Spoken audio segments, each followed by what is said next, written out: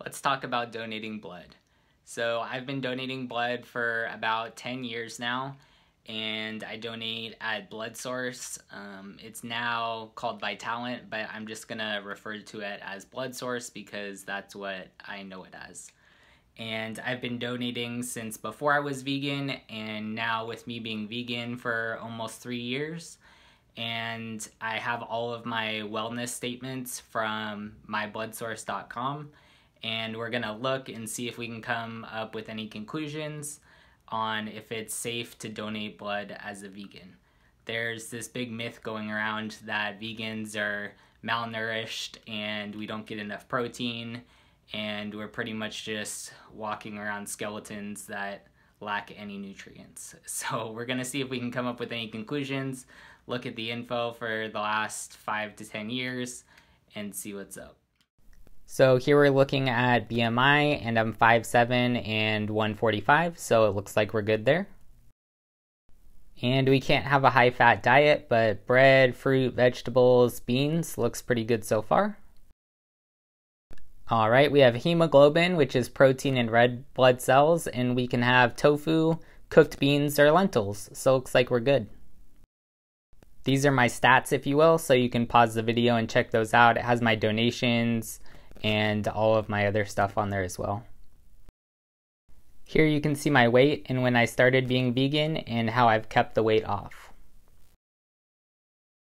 This graph is my blood pressure, and although it looks a little erratic, you can see how it's gone down a little bit and it's in a tighter pattern now. Here we have the hemoglobin, which is the protein in your blood, and it's gone up and is in a tighter pattern with a vegan diet. All of my graphs look pretty good so far, but it is important to point out that I am giving plasma each time. So plasma is a little bit different of a process where they take the actual plasma out of your blood and return the blood back to you. So it's not just a whole blood donation, and it's not platelets, which is a different form.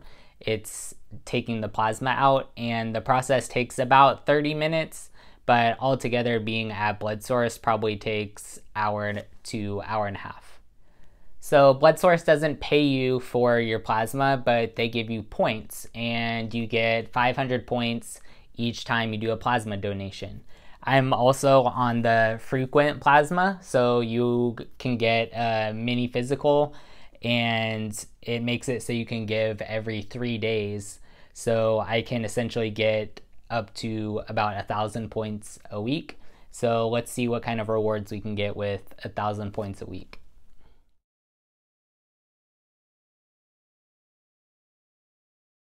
I usually save mine up and get Amazon gift cards, so you can get a $25 gift card with 3 weeks or a $100 gift card with 11 weeks. This is the machine that they hook you up to for both plasma and platelets. So pretty much in conclusion, you can say that you can donate blood and be vegan. I am on one of the most intense programs, which is the frequent plasma, donating twice a week, and I'm doing perfectly fine. And points wise, I mean, it could be a little bit better. Saving up 11 weeks for a $100 gift card probably isn't very enticing, but you're also saving lives while you're doing it, so you have to take that into account as well. You're not going to get rich off of donating blood, but it's a little side hustle, if you will, and you get snacks while you're there, so you can add that in, add saving a life, and I think it's definitely worth it. But yes, you can donate blood, plasma, and platelets as a vegan.